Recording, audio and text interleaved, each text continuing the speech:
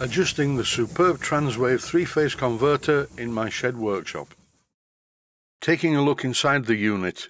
Caution, this is not recommended. First of all, I'd like to demonstrate what the problem is. It's just not working properly.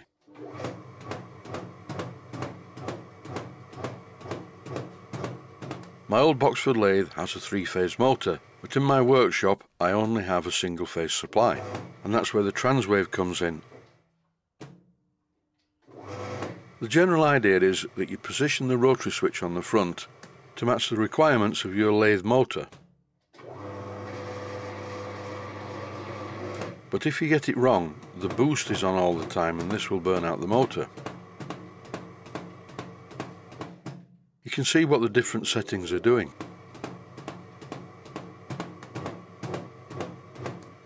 For the last 10 years in my workshop, I've always used position number 2. And it's always been okay, but alas, no it isn't anymore.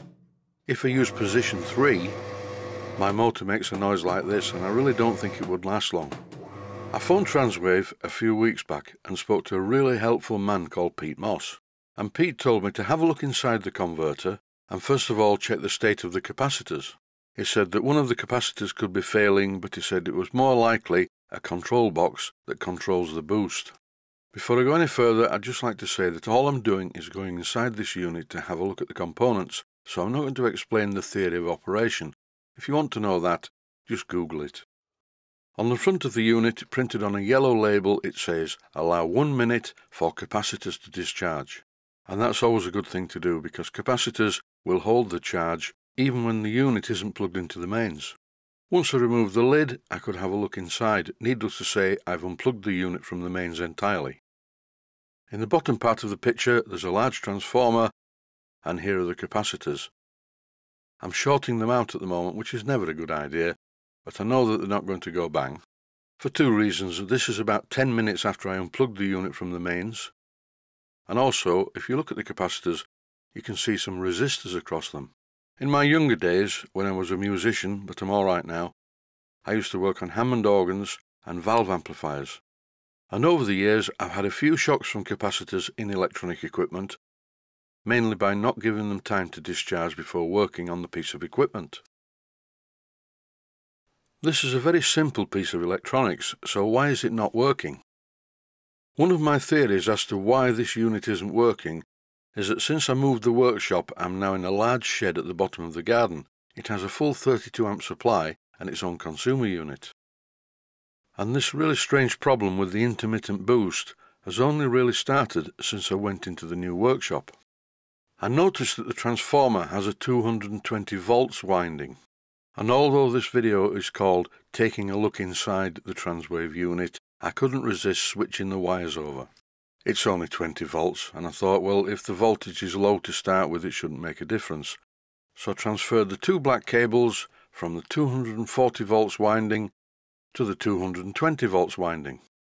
I wonder if this will work.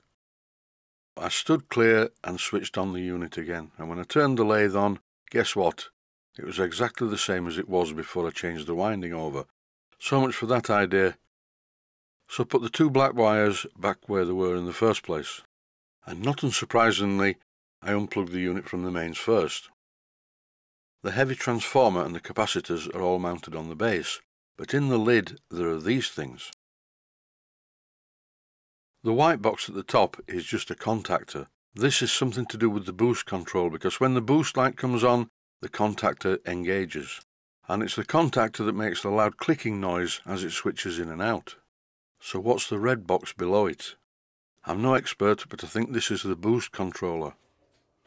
I powered up the unit one more time and repeatedly switched the lathe on and off.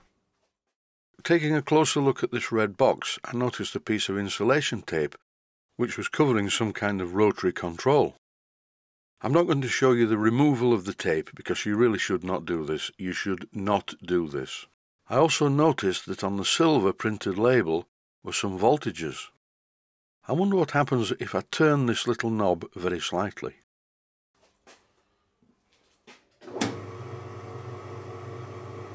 That's encouraging. I wonder what happens if I turn it some more.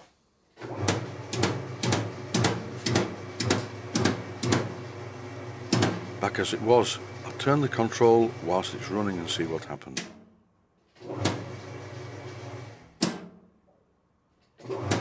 Well, it seems to work. At this point, I decided to phone Transwave.